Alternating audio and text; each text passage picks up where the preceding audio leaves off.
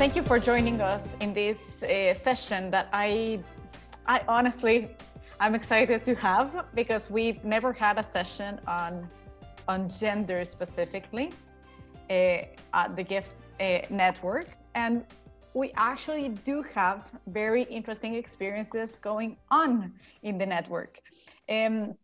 We have encouraged some moments of sharing, of peer exchange from mainly about gender budgeting. And so today we have the presentation of two new gender budgets that have recently been launched. That's in Colombia and Argentina. We're gonna have a broader overview of how gender budgeting is happening in the world, and specifically in OECD countries and OECD countries plus, with Andrew Blasey from the OECD. We're gonna have also the presentation of some studies around how we can have a gender lens on contracting, which makes it as a tool also for improving gender balance. And then we're going to have the presentation of two civil society organizations that are working on this subject in a very different way, with different approach, but both very interesting, that I think it's worth seeing here. Finally, from OGP, we will have the presentation of some cases in which gender and fiscal openness start to intersect, which one of them is a good example is also in Colombia happening now, but they have some examples from all around the world. So thank you all for joining. Oh, we have Andrew here. So if our presenters have video and can have it on, that would be great, because then we can see you very well. Thank you for some of the organizations that first we were suffering with the gender balance of this gender session, but you finally all came up with additional presenters. Thank you for that. We think this is also very important, and I am very glad that you are presenting today. So first off, and now that we have Andrew here, thank you. We're gonna start as the lineup was set up. So we're gonna start with the OECD with Andrew. The floor is yours. Thank you, Lorena, and great to be back here after just being in the earlier meeting on FMIS. This is a super important topic for us, and so I'm delighted to be able to be here and talk to it today. I've got a few slides. I'm going to keep them short, and we'll just share those with you now. Voila. Thanks. And there we go. Okay, so I'm going to just run through briefly a little bit about how we organize ourselves in thinking about gender budgeting and fiscal transparency here at the OECD, and with that, how it's used, then to dive into a few country examples, and to finish with a few resources. So this starting point with the framework, there's no one framework, obviously. It's but this is one that we use that looks at the strategic context, the tools to implement that strategy, and most importantly, whether there's a supportive and enabling environment for that to take place. For gender budgeting and gender-related issues, knowing that this is a tool or a approach that helps contribute towards gender equality generally. And this slide here, I've gone with each of these three elements just to put some illustrations in here to go, you know, a strategic framework is about the political leadership and commitment, about having a strategy to express that commitment, and a whole of government approach. But this applies to everyone. On tools, a bit about a statement in terms of, again, leadership, gender impact analysis to show that this can occur ex ante and can be ahead of policy implementation, as well as during a budget, such as tagging data, or ex post in terms of baseline review of gender policy and gender impacts. A supportive environment is some of the mechanical things you'd expect to see, like guidance and training, but also very importantly that there's oversight and accountability about that occurring, so that there is some follow through on it. Across the OECD's 37 members, you can see that just a little over half are undertaking gender budgeting. With a couple there, France and Turkey, giving it under consideration. These figures are actually from 2019, and I understand France certainly has gone ahead since then. And that this is a way of, not only is gender issues important in themselves, but they're also the start of a lens into a deeper appreciation of policy impacts, because after looking at gender, you get into gender youth, gender elderly, gender poverty, or gender indigenous people, and really start to bring the policy variables alive through a very fundamental lens of a gender perspective. And so as I move into some of the country examples, I think it helps show how that's taking place as well. Now, with these examples, I've gone and just randomly chosen 2 OECD countries and 2 non-OECD countries. There's no particular logic to this. Anyone who's feeling left out can speak up during this session. I really just wanted to pull out a couple of examples of where we've enjoyed working with people and where there's progress that is very, very evident. With Iceland, we held a gender budgeting webinar in June, and Iceland presented at that with some of its progress.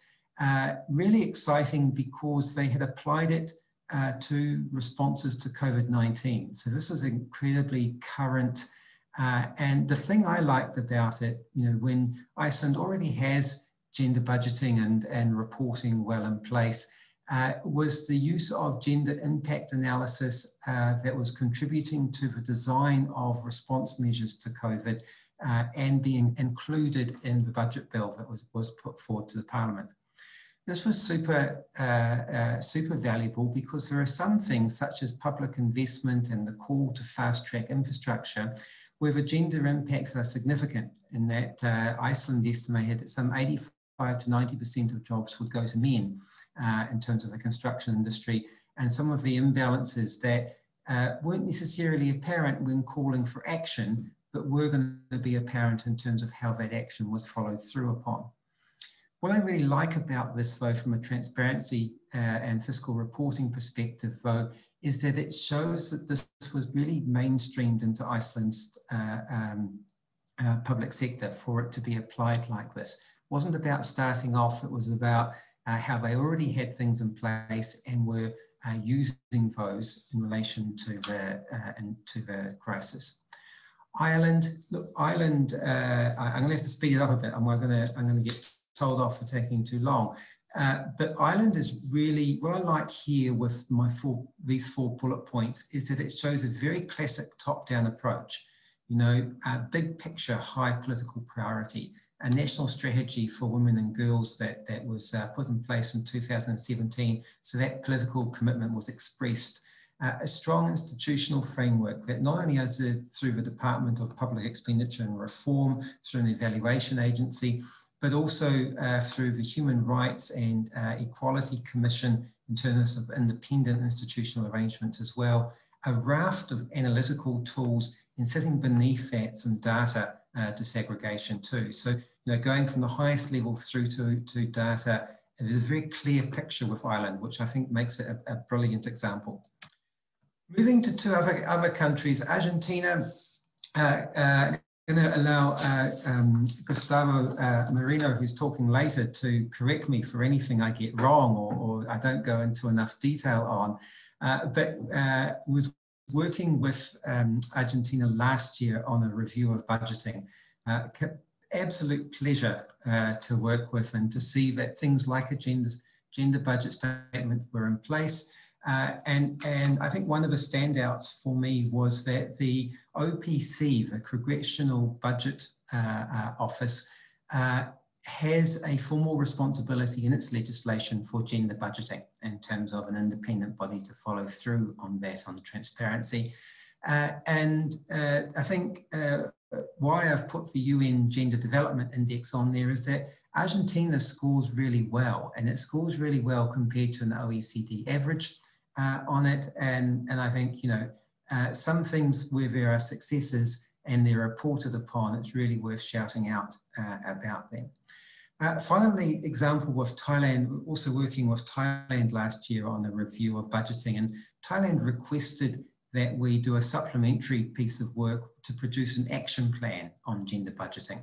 And they have a gender responsive approach. They've expressed it in legislation. They also have a non-discrimination clause in their national constitution. And as of this year, for the 2020 budget, any budget requests going through to their budget bureau had to be accompanied by a gender impact analysis in terms of introducing that as a standard requirement so that the information was there to then follow through onto their reporting. Again, really encouraging and encouraging developments. Where do you learn more about this without having to listen to me? Resources, the OECD website has not only a framework, but a very practical guide on designing and implementing gender budgeting, along with a good set of comparative analysis on OECD countries. You can see more detail on the scan that we did with Ireland, more detail on the action plan with Thailand, and a 2019 publication that really talks a lot, not only about a feature with gender budgeting, but about fiscal transparency in general and the way in which countries have moved forward on that across the 37 OECD members. Let me stop there. Thank you for the privilege of being able to take part in this session, and I'm really looking forward to hearing the other presenters. Thank you. Thank you very much, Andrew. And I am regretting that we only have 1 hour because this is an important conversation. Jörg, one of the things that I just really wanted to highlight on the case of Andrew before we go to you, Jörg, is I have seen some gender budgeting, some new ones in certain countries that they are only tagging and changing the budget activity into gender. But what happens with these intersectionalities of gender plus elderly plus childhood? And I think you highlighted this in the Iceland case very well, and it's a very important thing. This is actually the case in Uruguay. I'm glad Paula is coming up. I'm gonna have make time for questions. Jörg, the floor is yours. No, sorry, we're going with Andy first.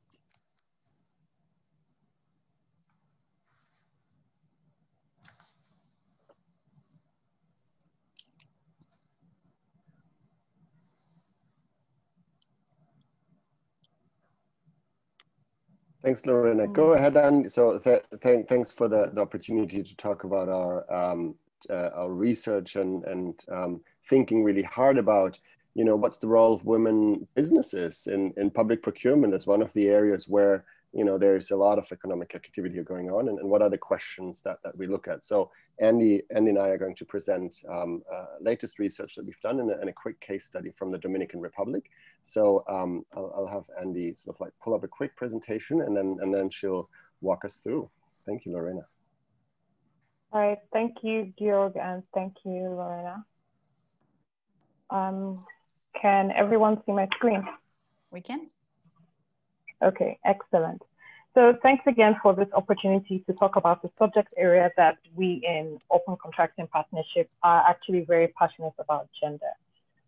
So recently we launched the report working with Value for Women, together with Value for Women, we set out to investigate what exactly were the challenges that women faced in public procurement and the emerging practices that would help to promote fairness and inclusion. So today I'm just going to give you a quick snapshot of what our findings in this report and certain recommendations before I hand over to my colleague Georg. So thinking around what barriers women-led businesses face in public procurement, the first thing I'd like to touch on here is that the barriers are not solely for women-led businesses, but this challenge is cut across both, is faced by both women-led businesses and challenges also faced by women in governments that are reformers in public procurement. Some of these barriers found during the research are that include these, that it is difficult to actually identify what a women-led business is. Also, women reported negative perceptions about the openness and fairness of public procurement processes. And then we also found that women entrepreneurs had a lack of access to finance due to discriminatory practices, and that women lead by far more in small businesses than large ones, and this hinders their capacity to meet requirements of large government contracts. Well, it does not end there. We also found that gender norms and assigned roles actually translate into greater time restrictions for women. So women end up, and this has a negative impact on women's self-confidence to chase after a public contract. And essentially, they are under-recognized and undervalued as women.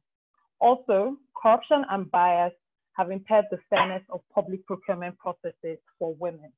And another thing we found was that there was a lack of knowledge of tender opportunities because the information was not brought about in a timely manner. And finally, many procurement officials actually lack formal feedback loops and even informal feedback loops to get information of how they can engage and act on feedback that they receive from their business community.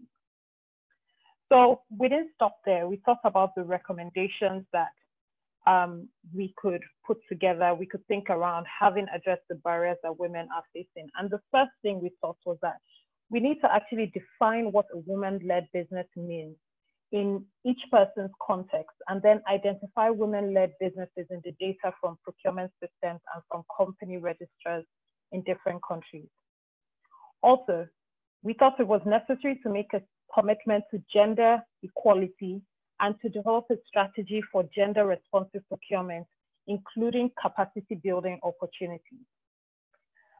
We also found that it is necessary to publish information about the planning, tender, award, contract, and implementation of public contracts. That's the entire contracting process, to demystify the process and empower businesses with access to information.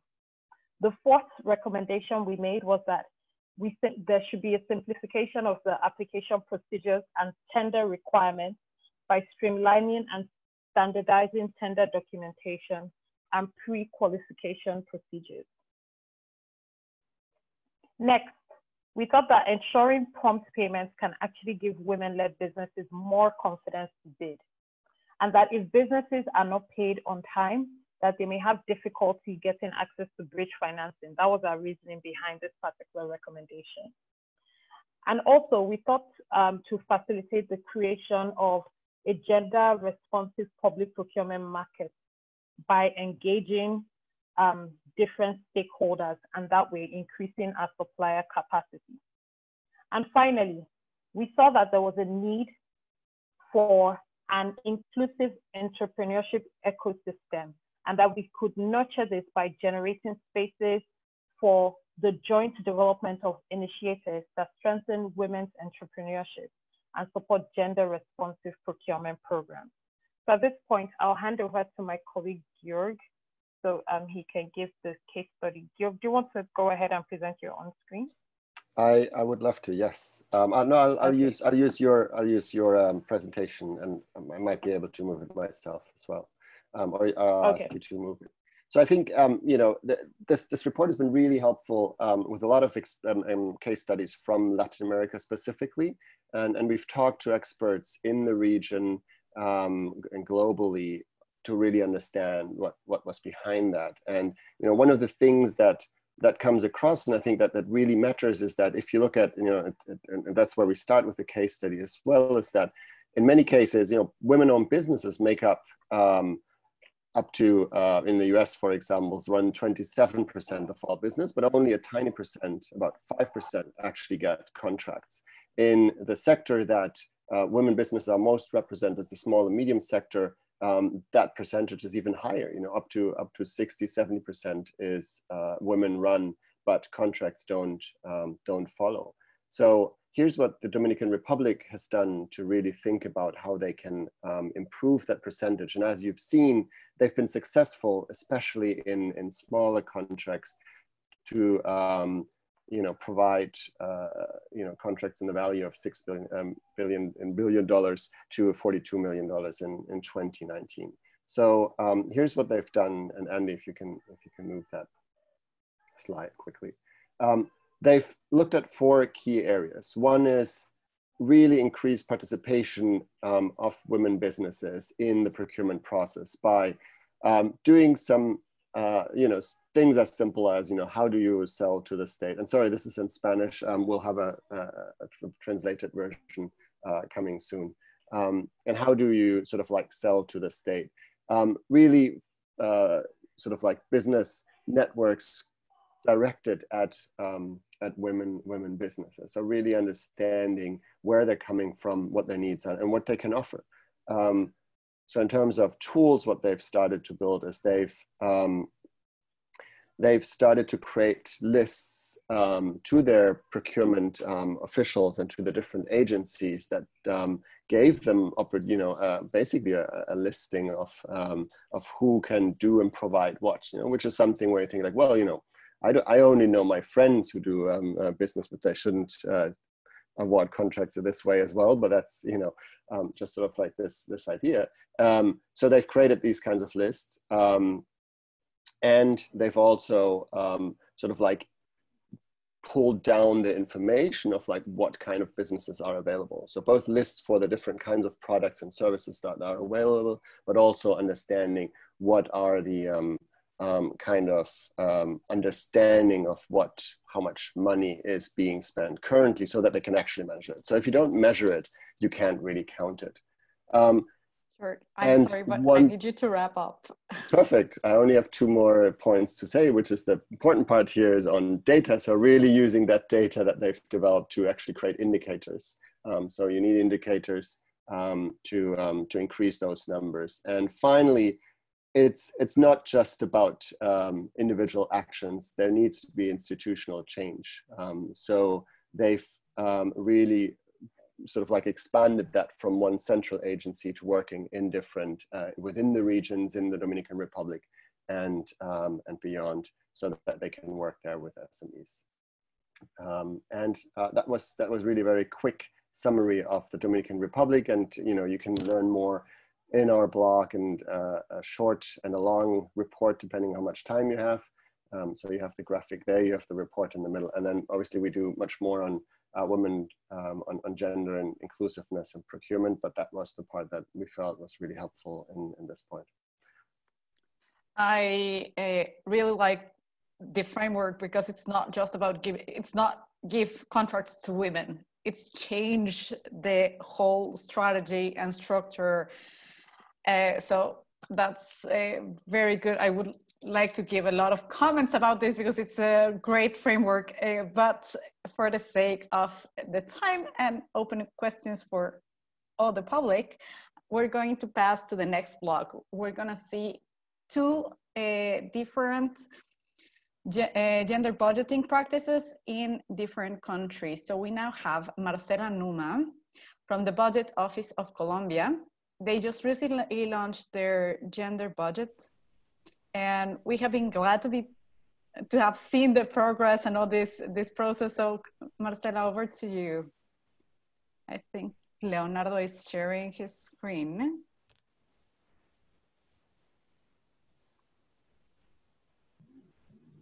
Así es, buenos días, tardes para todos o noches.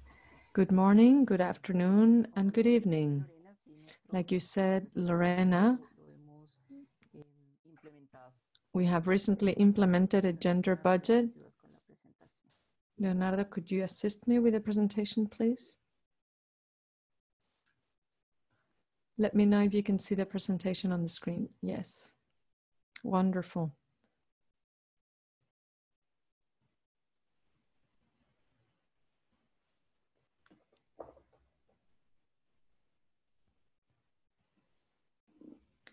Okay, next. So this process has been going on since last year. And we began in February and March last year, looking to build this gender equity tracer or tracker with participation not just by state entities, but also we had the opportunity to share an International Day of Open Data with a number of organizations. And this activity helped us to develop the lines of action that we were going to work on. We listened to organized civil society organization on the issue of women and what they were hoping from the government to be able to address the issue of gender and what we all hope, which is to close the gap between men and women in society. This was an important event. We can go ahead and move to the next slide. And because our national development plan, which is of course the roadmap for the government, included a very important task, which is to develop a budget tracker to be able to plan and follow up on mainstreaming policy in this case, or cross-cutting policies, in this case, gender equity. So with the inputs that we got from the events at the beginning of the year, we were able to launch our document in March of last year. And with the help of GIFT, we were able to analyze a number of international cases. And we reviewed each of these cases. And to do that, we had a lot of virtual meetings with colleagues from other countries. And of course, we had even more input about how we should build this tracker tool. And that, of course, is part of our sustainable development goals as well. So we conceptualize what categories of spending we wanted to look at specifically and measure. And so we had trainings with state sectors and with all the principal sectors and actors. Our budget system it happens in two departments in the country. One is in the National Planning Department and also the Ministry of the Treasury, or Finance, sorry. And the Finance Ministry looks at the expenditures. And of course, we have to look at the recurring expenditures in administration as well. So the National Planning Department, when we were putting together the draft proposals, they were able to say which of these particular proposals had to do with our gender strategy and what expenditures were to go specifically to closing the gap between men and women in each one of the institutions. With this in mind, we follow these clear lines of action, and they are the following: economic autonomy, access to assets, participation in power scenarios and decision-making spaces, health and reproductive sexual rights, education and access to new technologies, and a life free of violence. These are our major focuses in the gender equity tracking. And what we did was to ask each of the entities in their what aspects of their budget was dealing with this. And we did this exercise with the Council for Equity the Budget Council for Equity for Women, the Ministry of Finance, Planning, Presidential Council for Women's Equity, and we looked at what was budgeted in 2020, and that became a document that was available to citizens in general, and all of you, if you want to look at it. We were able to see what was done in 2019 and what's planned for 2020. This information was also important input and part of all of the documentation that goes to the Congress of the Republic. So there is the draft budget for 2021, and but line item by line item, you can see what policy that particular line item is related to and how much money has been assigned to it. So this has been very important piece of information, and that draft budget for 2021 is also available in this link here.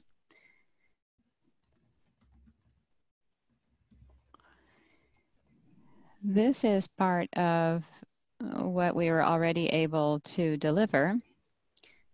We've identified the line items, the various categories, how much investment, how much for functioning, and each peso is accounted for in programming. So these are the results of the whole budgetary cycle for 2021.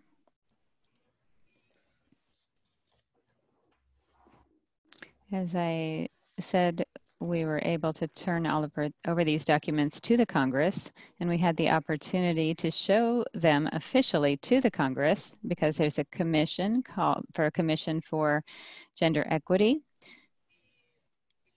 And Monday last week, when we were doing the opening event for this week, I had to leave early because I was participating in this event. So this presentation is super recent.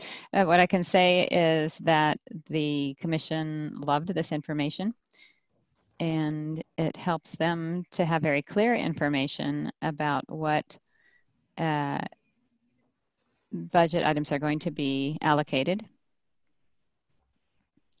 And the idea is during the rest of the year, the men and women who work on the Commission, it's an intersectorial commission and bicameral, both the House and the Senate, and it's the Commission on Gender Equity or Equity for Women. And there was a bunch of expectations of what's going to be done in the rest of the year, workshops and seminars. And I'm very proud to say that the information we were able to give to them is going to be very useful and is going to have some concrete results for the rest of the year. So what's in the future for the tracker? We have, the idea is to give information in the framework of the Commission and to have good indicators that will help us not only to see what the quantity of the resources are, but for what and what is being spent. So what comes with the tracker? All of these meetings that we're going to do in the framework of the Commission on Women, and also with the help of academia, we're going to be able to do these workshops. We're working on open data to be able to get that information up. And we have are very pending for what civil society organizations are asking for on this topic. And of course, it's because of them that we were able to do all of this work. So that's what I wanted to be able to share with you. I hope I haven't gone over my time.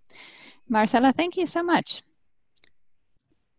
What I really like about this example is that it's an example of participation in the design and development of the process, and that it's open to improving also with more participation. And that's great, not just for the report, but for immediate use. Thank you so much, Marcela. Yes, it's very happy to do so.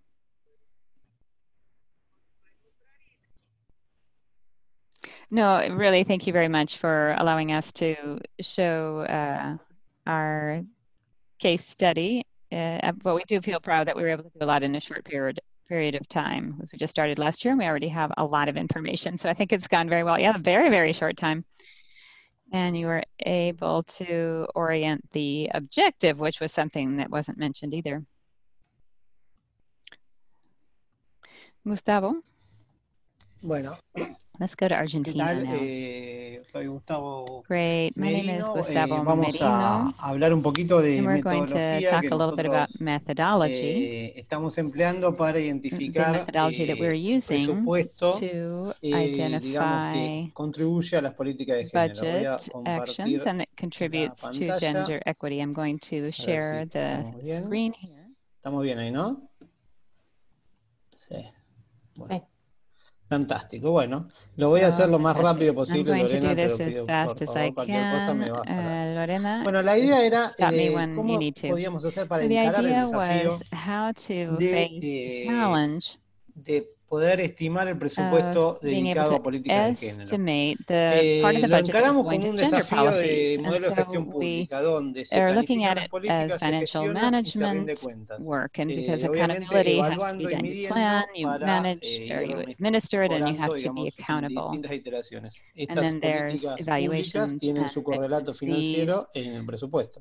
policy Pero son dos herramientas que plans conviven. Por un lado tenemos el show plan, up que serían las in políticas the públicas, budget. donde el plan es estratégico, hay And una we visión have in the transversal, es de mediano plazo, cross-cutting mientras que medium-term el presupuesto vision es un and for the instrumento plan, operativo de but corto plazo, the generalmente un budget ejercicio, is more apunta a la gestión short-term financiera for the y tiene una budget versión cycle, and it vertical. has to do more with Viendo financial versión management and vertical has porque kind of está, a digamos, vertical orientado a vision instituciones because que it's manejan oriented distintos to programas. institutions that are El plan sin running el different presupuesto no tiene programs. sentido porque es un So plan sin if you had a financiamiento que plan sería without una a sola budget, it wouldn't idea, make any una sense, right? pretensión. Y el presupuesto sin So plan tampoco if tiene you mucho had sentido porque a es un budget ejercicio and no plan, administrativo that y wouldn't make que tiene sense riesgo de either. ineficiencia. O sea que lo que tendremos que pensar es que el presupuesto es Because una you would have a herramienta de risk of gestión operativa inefficiency. So the budget de las is a políticas públicas que expresa el plan. tool Ahora, for ¿cómo public expresamos policy esa asignación expressed in the financiera de las plan and políticas putting that into en action? el presupuesto?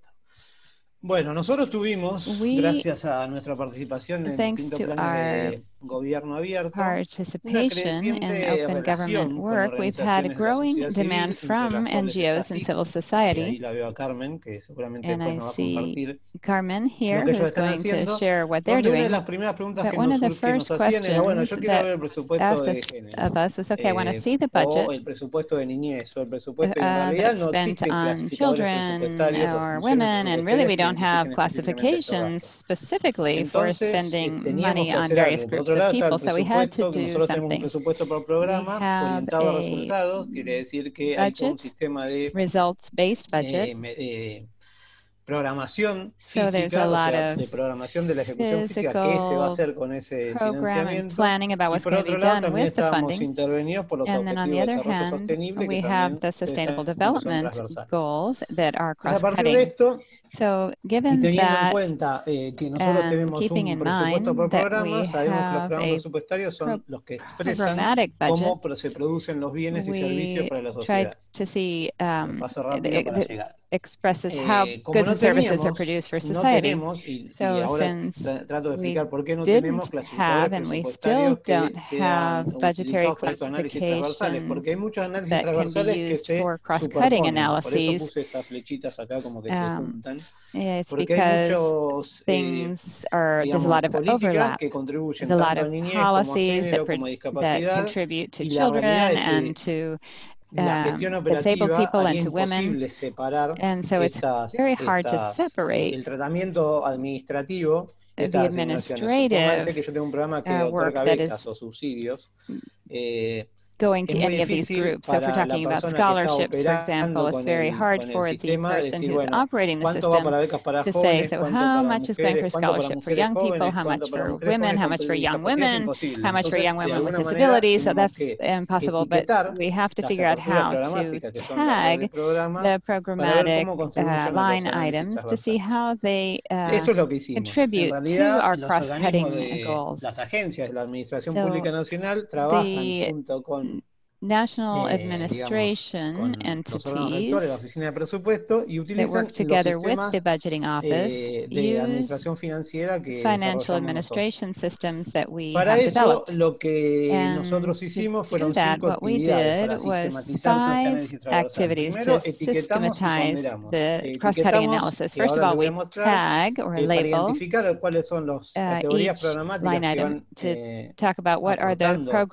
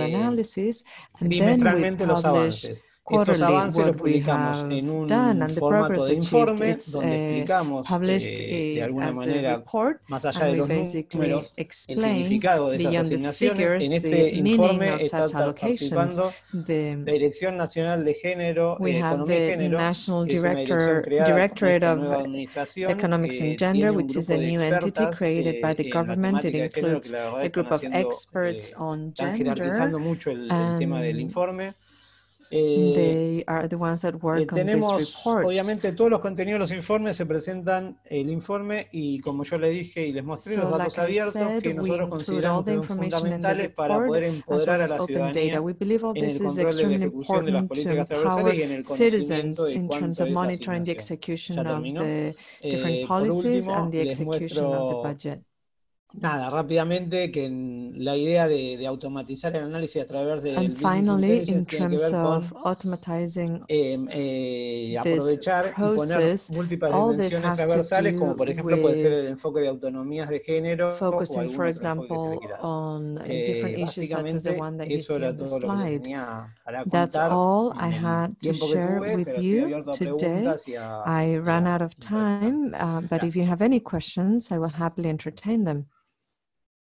Since we don't have a lot of time left, I think right now I need to commit to something, which is to have another session on gender budgeting in the upcoming weeks. This is a great theme. I think we have very detailed information here, and there was a lot left to be shared. So we've been listening to the government. Now we're going to give the floor to Argentina's civil society. This issue is extremely important. It's really part of the national agenda. So I would like to, without further ado, I would like to now offer the floor to Carmen.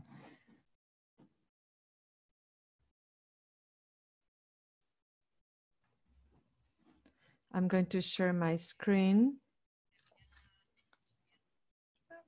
And now I will talk about civil society's approach, about the things that Gustavo shared, and even about all the things like Lorena said, transparency, budget transparency, especially the budget that has an impact on women, is something that is very important for Argentina. And there's a lot of work in that sense from feminist groups in Argentina. To begin my presentation, I would like to start with two things that we say in ASIR. We constantly say that budget analysis is a tool that allows us to understand how, when, and how many resources are allocated by the government to guarantee the rights. We work on gender because we need to understand, we want to understand transparency. We need to understand how the budget is guaranteeing such rights. And also we think about rights in a collective manner. So we always work in partner with other organizations. We never work in an isolated manner. We always work as a group, and if we can work with the government, even better. Over the last years, we've been working hard so that more activists and organizations can analyze the budget. I know I don't have a lot of time, but I wanted to talk a little bit about the part that has to do with gender. In 2012, we published our first guide that had a gender approach, and in 2018, we presented, or rather in 2015, we had the first week where we talked about budget and rights. And we also talked about results. In 2018, we had a roundtable with great participation. The room was always too small, there were many participants. We were always running out of time. During the first sessions in ASIR, what we did was talk about public policy analysis. Gender organizations were telling us that they wanted to monitor these policies, they wanted to promote them. So we started working with them, and then we analyzed the budget regarding those that we found in the budget. One of the things that we said was that we couldn't find all of those policies in the budget. In terms of coordinating with other organizations, and based on such sessions, we could really move forward in terms of fiscal transparency with a gender perspective, and that work and the work that we were doing in terms of reducing inequality. And I think all this is very interesting in terms of gender budgeting. We have to understand this experience from a participatory perspective too. What happened with the gender groups in Argentina shows us a roadmap that we can use in order to mainstream fiscal transparency and a budget or budget issues in order to guarantee rights, collective rights. In 2016, 2017, we continued to work with these gender organizations. And in 2018, we started to work on budget analysis. We presented the budget monitor. Gustavo worked on this, and we tried to basically show budget information in a more friendly manner. In 2020, we presented the second edition of the analysis guide of gender budgeting. And also we included an approach about gender violence. In 2016, 2017, we could see that the National Plan to Combat Gender Violence was not included, was mentioned, but it was not included in the budget. We had a debate, and then those items were included in the budget. When the decree was published with all the items, we saw that it was missing again. We carried out a legal action, we mobilized people, and we recovered all those items that were included again in the budget. It's highly monitored by many different stakeholders, from civil society, journalists, and so on and so forth. It's one of the items that is always mentioned by the media.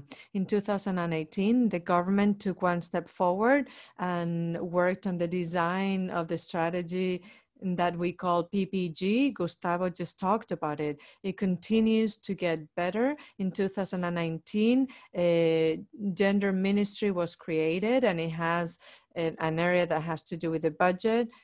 And then the budget office, as it was said before, has a very specific responsibility. They started to publish their own reports, which included the gender issue.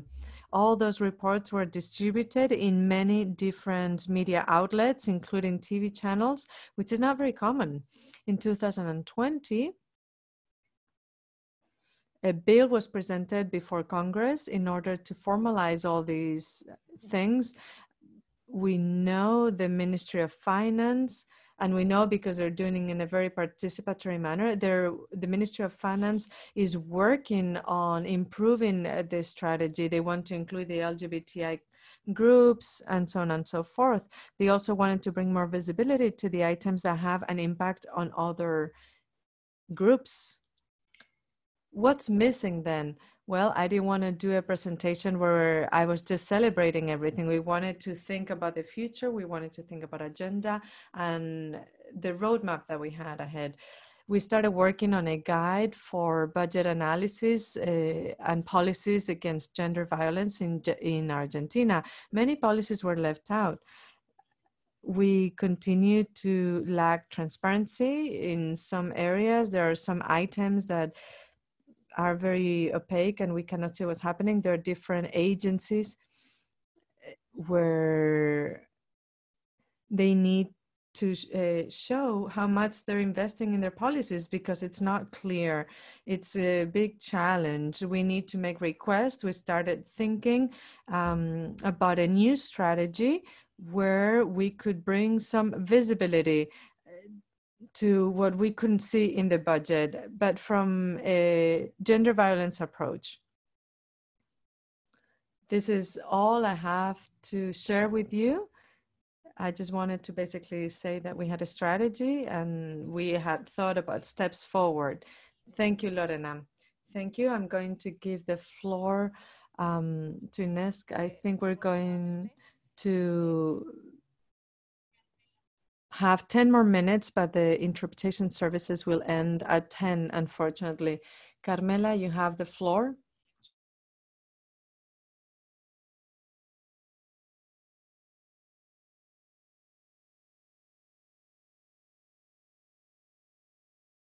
We have lost all perspectives of planning, execution, and evaluation of public policies for women.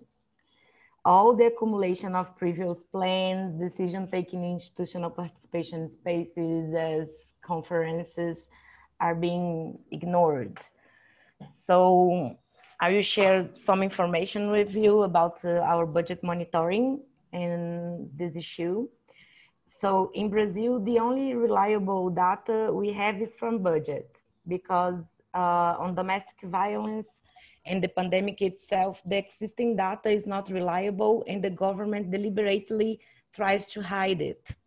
For example, the Gender Observatory, which was used for government data collection and analysis, in a partnership with academics and civil society is no longer functioning.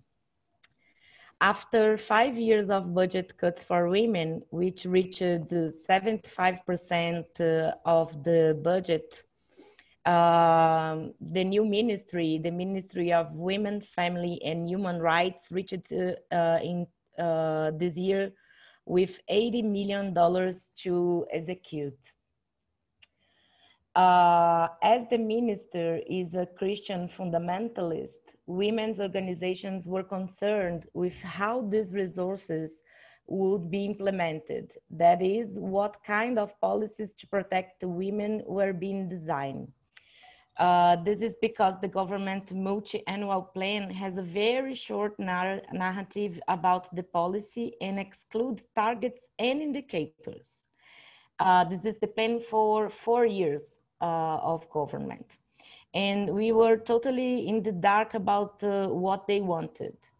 Also, they changed the name of budget program from promotion of autonomy and confronting violence against women to protection of the family, with a subtitle that we can read, protection of the life since the conception. It's a clear attack of rights to reproductive and sexual rights. Searching for information, I found, for example, that the reception equipment had changed the guidelines. Is equipment a service for women that receive the women that is a victim of violence. And these new guidelines previews that women will be attended with their aggressors in the same place. It's the model of the churches to treat the couple and not to protect the women.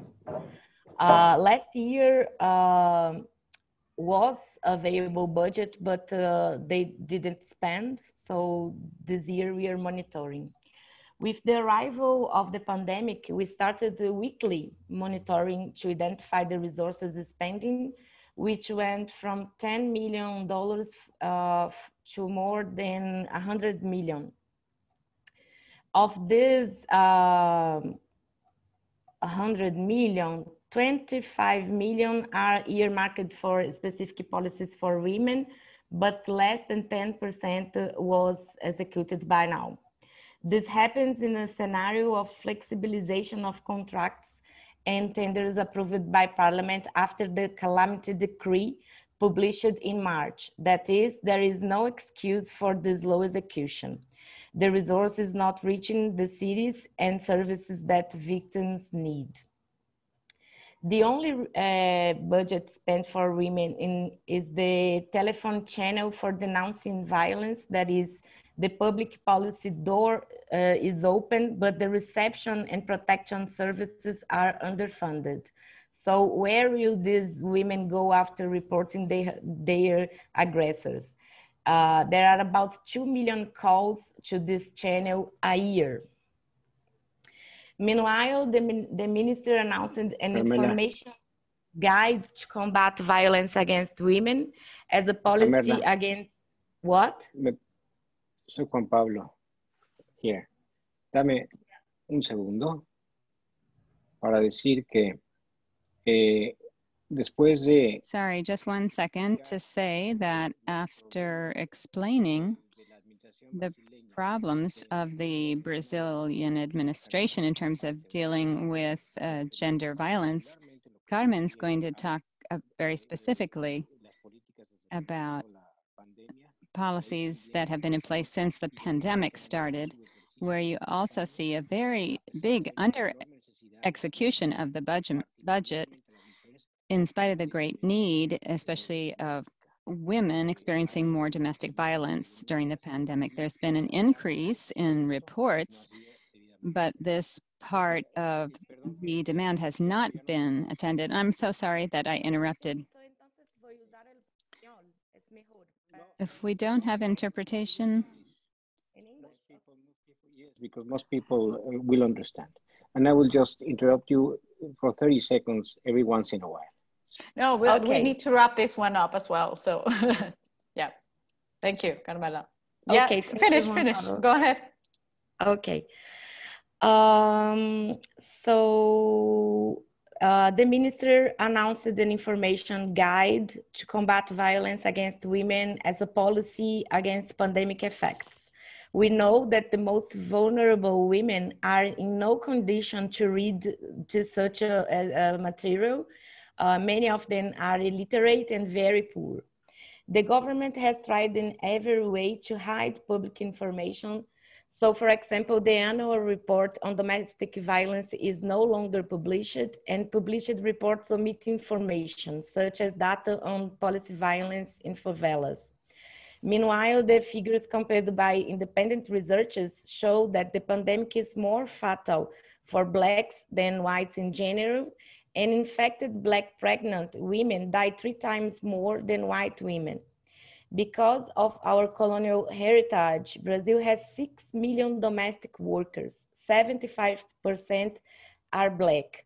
Domestic work has been enacted as an essential service in many states across the country, which means that domestic workers are working with no specific laws protecting them in the pandemic, even though bills are pending in Congress. In fact, it's not very evident that the first death of coronavirus in Brazil was a domestic worker who was contaminated at work by her bosses who had traveled to Italy. Last Wednesday, we denounced this situation in the COVID-19 in a special committee in Parliament, and we will continue to denounce and monitor the execution of this budget. The pandemic will not end in December 31. Let alone in domestic violence at all. So I think, Juan Pablo, as you are translating, the most important here is there is a lack of transparency of data about the pandemic, about the domestic violence. Government is trying to hide this. We are trying to do some asks for through the access to information law, and also they are not spending the money that are available. So we are in August and less than 10% was enacted. Thank you very much. Thank you, Carmela. Sorry, but yeah, I've given you all around 8 minutes, so. Sintetizó Carmela señalando la Carmela really talked about the difficulty in getting information on this issue with the current government, and the conditions are much more adverse for groups that are in poverty and for African descendant minorities who are more linked to domestic service, but are also more physically vulnerable to the pandemic. And the lack of information and support from the government.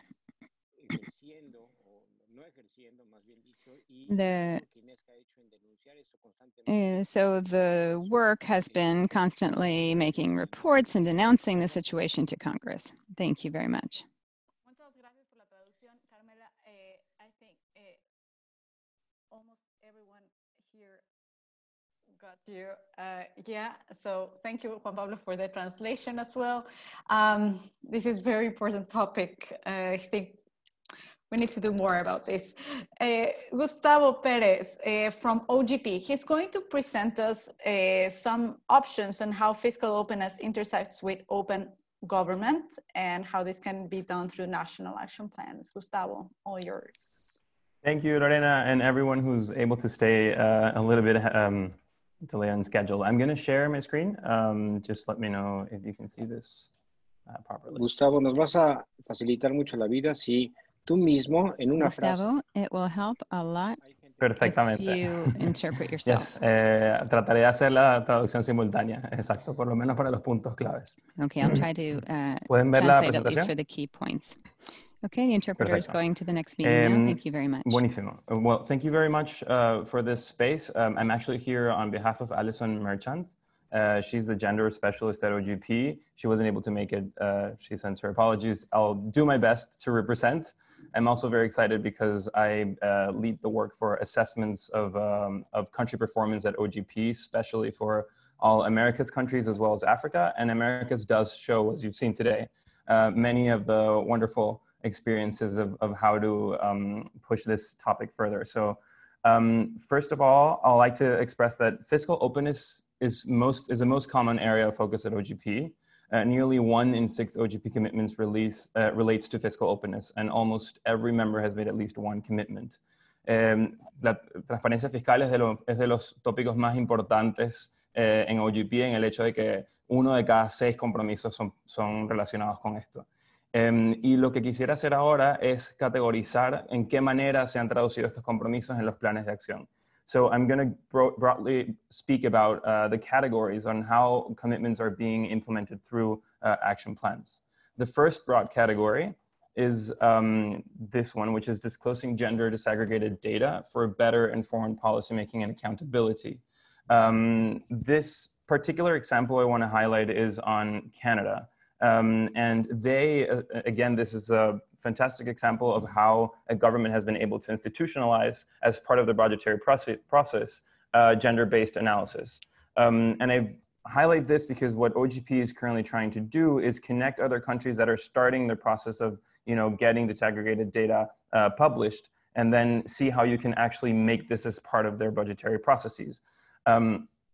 So one of the recommendations that we've had to implement for most of the countries that are trying to work on this topic is to disclose gender data, but also specifically state the purpose for the gender disaggregated data that is being sought out, and a concrete plan of how it's going to be used and what are the expected results, which is often what we don't find in these action plans.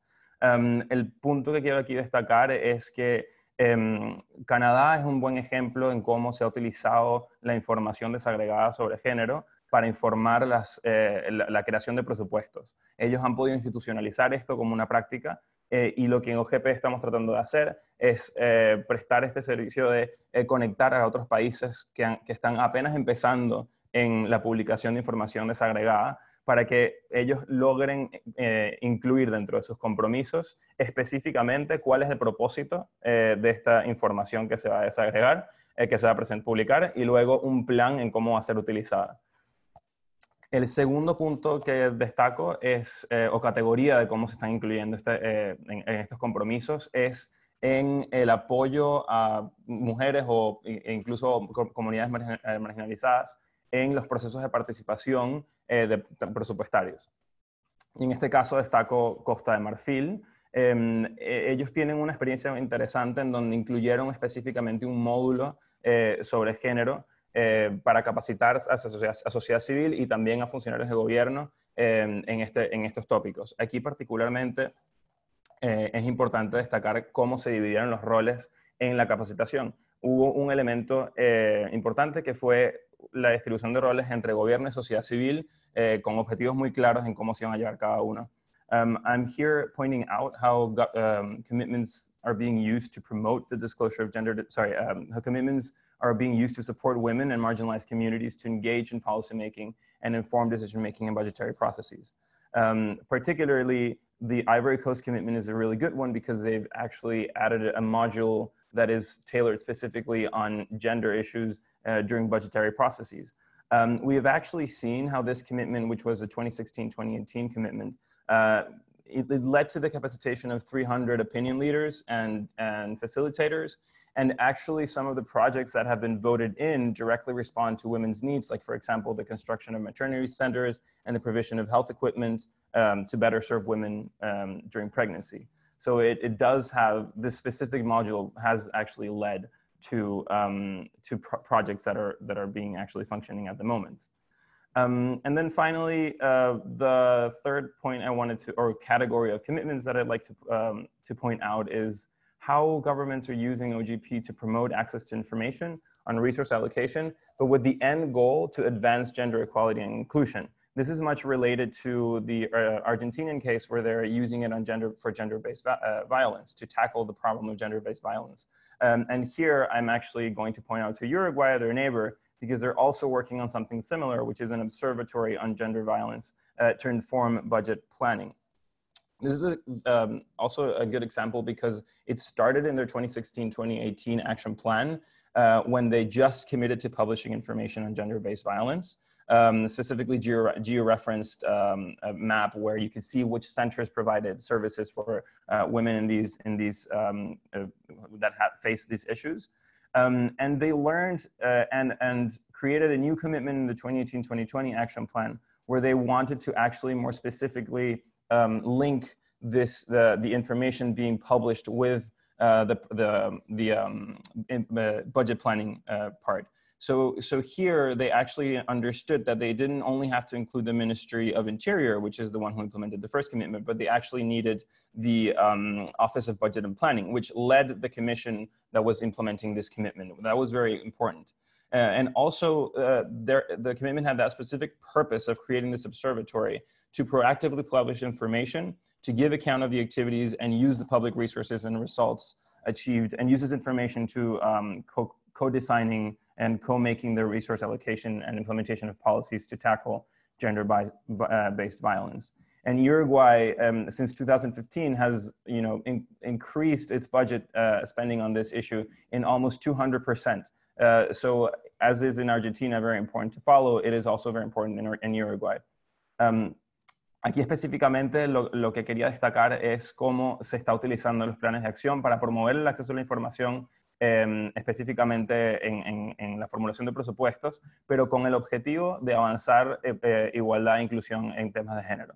Y Uruguay es un buen caso, así como también expresaron o nos comentaron de Argentina, en la creación de este observatorio, que es específicamente para velar sobre cómo se está utilizando y planificando el presupuesto, llevando a cabo y cuáles son los resultados que se ven de la aplicación de los planes que se incluyen dentro del presupuesto nacional de Uruguay. Y bueno, finalmente entonces los dejo con unas conclusiones generales. Primero, recordar que cuando se quieren hacer uso innovador, digamos, de transparencia fiscal o datos para la inclusión del tema de género, primero recordarse que es muy importante que cuando se vaya a publicar información desagregada, que se especifique cuál va a ser el mecanismo que va a llevar luego al proceso de toma de decisiones. Continúo en español y luego en inglés. El segundo punto es crear el espacio para la sociedad civil y las organizaciones y grupos, por ejemplo, de instituciones locales, y asegurar su liderazgo en el apoyo justamente de los procesos de capacitación a ciudadanos en estos procesos, como por ejemplo hicieron en Costa de Marfil.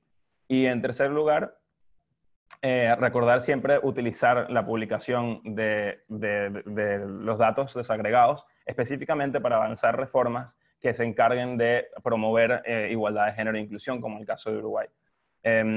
So just to finish up, these three main conclusions is to ensure the effective use of gender disaggregated data to inform the decision-making and resource allocation. So moving a step further, not just disaggregating data, but actually using it for resource allocation and taking advantage of all the wonderful examples that others have presented, which are in OGP we see as like the panacea, like what's currently the best attempt to do budget processes, gender-based budget processes. So, and then the second, to create the space for CSOs and community-based groups to support these processes, budgetary processes as well, as they did in Côte d'Ivoire.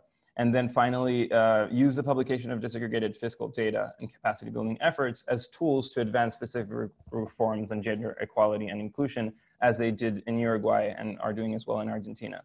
I'll leave you here for later, but just a few quick bites as well on using this information specifically in the current context. I won't delve into this, but I'll leave it as part of the presentation.